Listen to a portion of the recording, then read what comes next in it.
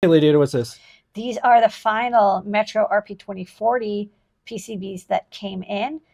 This is kind of neat. It's rare that you'll see an A circle on our boards. That means the first revision worked. Very rare. Usually you'll Whee! see a C or a D or even an H when I have to do many revisions.